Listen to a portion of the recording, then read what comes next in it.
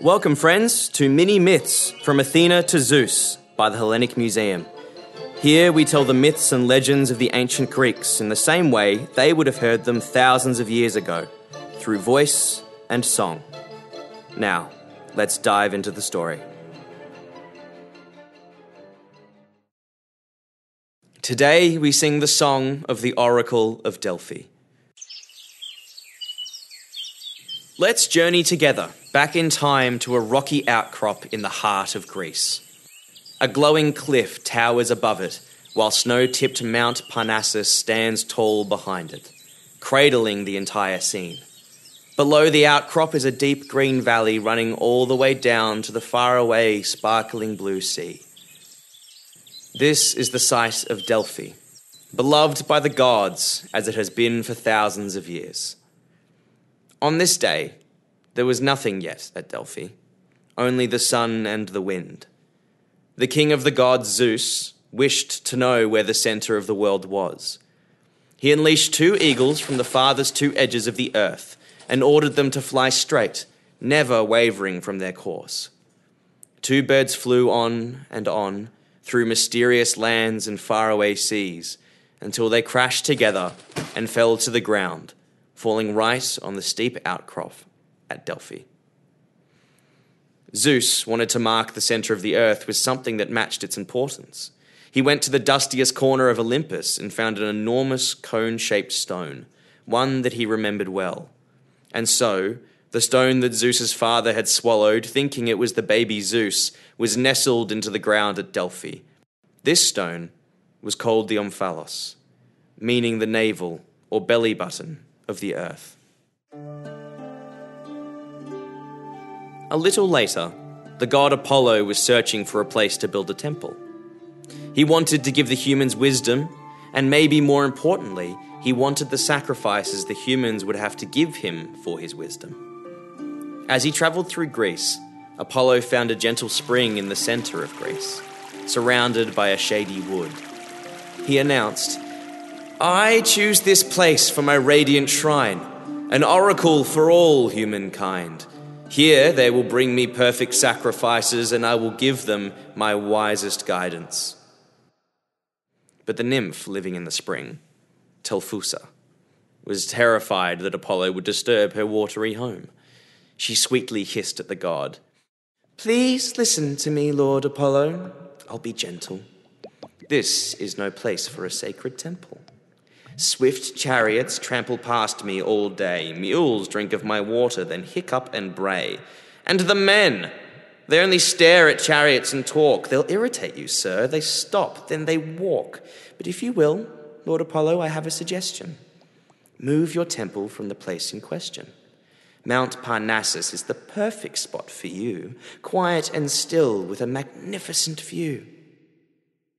Apollo was persuaded, and Telphusa kept her sacred spring for herself, for now. Apollo flew through the center of Greece, down towards the ocean, until he found lovely Delphi, overlooking the valley and the sea.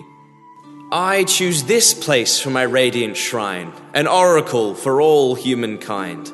Here they will bring me perfect sacrifices, and I will give them my wisest guidance."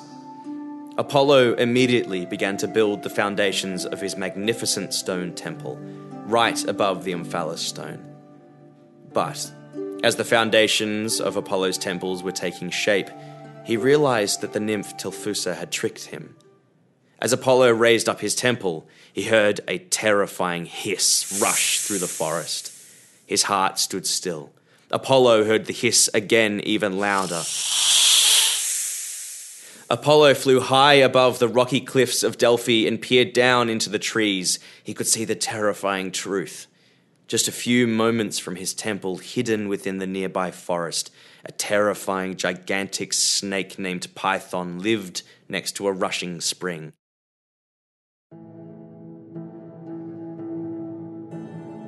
The Python was a monstrous serpent who struck terror into the hearts of mortals and gods alike.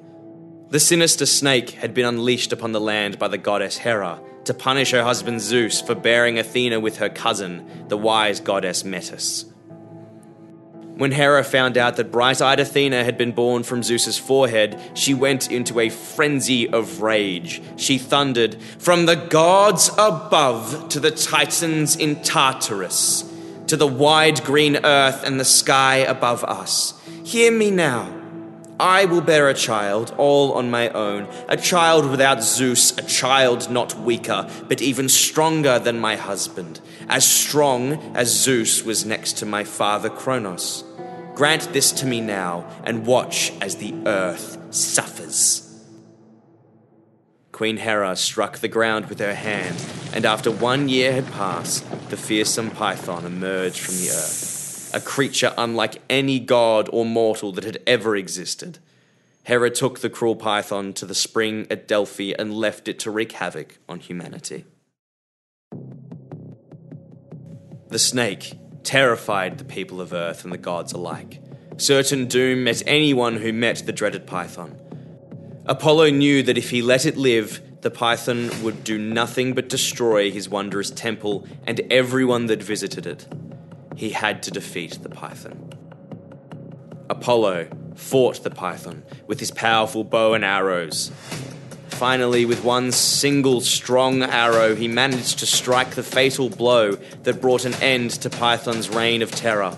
A terrible shriek screeched through the air, and the people of Delphi knew that the Python's reign of terror was over. The tribes of people living nearby came with stones to help build Apollo's temple, and the sacred building began to rise up to the sun. But just before completing his temple, Apollo wanted revenge. He knew now that the nymph Telphusa of the sweet, gentle spring had tricked him, and no one tricked Apollo. He flew to Telphusa's lovely spring and brought his lips close to the water. He whispered, "Telphusa, little nymph, you managed to trick me. Well done. I fought quite the battle at Holy Delphi. But now this place is mine, your time here has ended. The humans will worship me here just as I intended." Apollo reached up and pushed a shower of heavy rocks over Telphusa's lovely spring, hiding it from the world forever. He built himself another temple in the wooded grove just near the spring, and the humans began to worship him there too. Apollo returned to Delphi and finished his magnificent temple.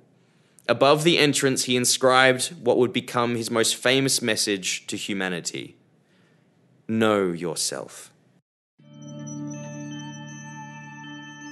As Apollo had planned, people began to journey from all corners of the Mediterranean to seek answers from Apollo at Delphi, and give him spectacular sacrifices for the privilege. But Apollo did not give his prophecies himself. Instead, he would send his answers through the Oracle of Delphi. This priestess was known as the Pythia, named after the dead Python. When the time came for the Pythia to deliver Apollo's prophecies, she would enter the inner sanctum of the temple of Apollo, where the omphalos still stood. In this sacred space, the Pythia would sit on a tall three-legged stool known as a tripod, chew on laurel leaves, and inhale the fumes rising from a crack in the earth. In a trance, she would receive Apollo's messages, which she would say out loud in strange yelps and squawks. Apollo's priests would translate her prophecies into mysterious riddles and cryptic verses. When the king of Lydia, Croesus, sent his servants to ask the Oracle of Delphi what he was doing on a specific day, the oracle replied, "I know the number of the sands and the measure of the sea. I understand the speech of the dumb and hear the voiceless. The smell has come to my sense of a hard-shelled tortoise being cooked with a lamb's flesh in a bronze pot. Bronze is the cauldron underneath, and bronze is the lid." She was the only oracle in Greece who got it right. People knew that the words of the oracle held profound truths from Apollo, but deciphering their meaning wasn't always easy. The wealthiest kings and the poorest pilgrims alike sought Apollo's guidance before making any important decisions. The prophecies of the Pythia were so highly regarded that they shaped the course of many events in history. Eventually, people stopped believing in the Greek gods, and the temple of Apollo fell into ruins. The Oracle of Delphi stopped giving prophecies, and the Omphalos disappeared into history. But you can still visit Delphi today, and maybe you'll hear whispers from Apollo too.